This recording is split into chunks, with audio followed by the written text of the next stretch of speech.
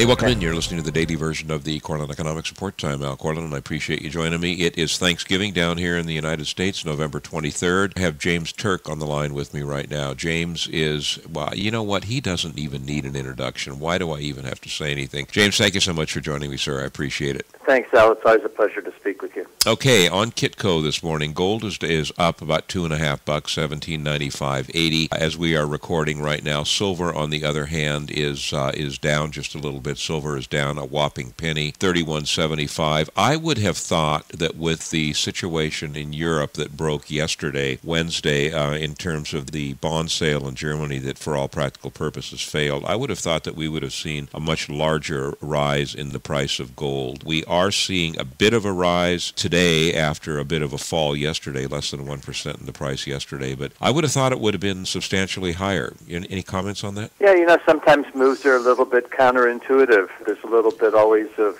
buy the rumor, sell the news type of event. So, I'm not too surprised by it. Also, you have to remember, Al, that we're at month end and option expiry is going on. COMEX went off the other day. We still have over-the-counter market options to be resolved. And typically you see a lot of pressure on the price when these options are coming off the board. So I think that's probably what's happening. And with, today being the Thanksgiving holiday and markets very quiet anyway, very, very quiet day. Yeah, it is a very quiet day. If you were to take out your crystal ball, and you're very good at reading that thing, what would you say is going to happen to precious metals, gold on the one hand, silver on the other hand, price-wise between now and the end of 2011? I still think there's the potential for 2000 on gold before the end of this year. We're rapidly running out of time, but I've been holding to this view, even with this little correction here, because there's so much potential buying power.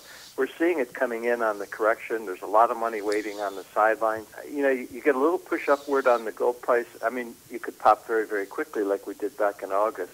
And if we get a similar type of pop, you're going to see 2000 by the end of the year. If you don't see it by the end of this year, I think you're going to see it in the first quarter of 2000. I'll tell you what I'm thinking right now. I agree with that. I mean, it's the fundamental reasons are all so strongly in place. It's just really hard to disagree with that statement. But I think the one thing that a lot of people, James, aren't considering right now is the situation in the Middle East. I mean, the situation in Europe with the German bonds. I mean, with the everything. I mean, the headline this morning, one of the headlines in the financial press this morning was Euro on death watch. But, you look at what's happening in the Middle East. You look at the situation with Syria, for example, which is getting more and more tenuous. And I'll tell you, that could very well trigger this thing that would take gold way above 2,000 and silver back up into let's say the low 40s. And I think there's a very good possibility there. Yeah, it really could. And, I follow the premiums and import numbers in the Middle East very closely.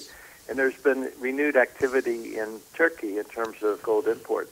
Yep. And as a consequence of that, I think that's going to put good support underneath the gold market as well. Everybody's watching these different events unfold, not only in the Middle East, but Europe, and even to a certain extent, what's going on in Asia with the higher inflation rates, pretty much across the board over there.